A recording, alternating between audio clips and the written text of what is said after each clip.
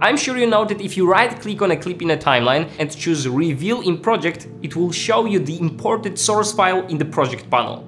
But how do you run an opposite command? How do you reveal at which timecode and sequence a given clip is used? That's what we're gonna talk about in this short tutorial.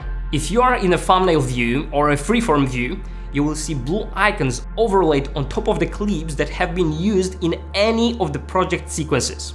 One for video usage and one for audio usage. If you click on these icons, you will see a clickable list. Once you click on any given record, it takes you to the specific sequence and timecode where the clip is. In a list view, it's almost the same. You need to right-click in the project panel column area, choose Metadata Display, and add video usage and audio usage columns to the view. Then you just click on the number and you will see the list as well. Click the record you're interested in and you're done.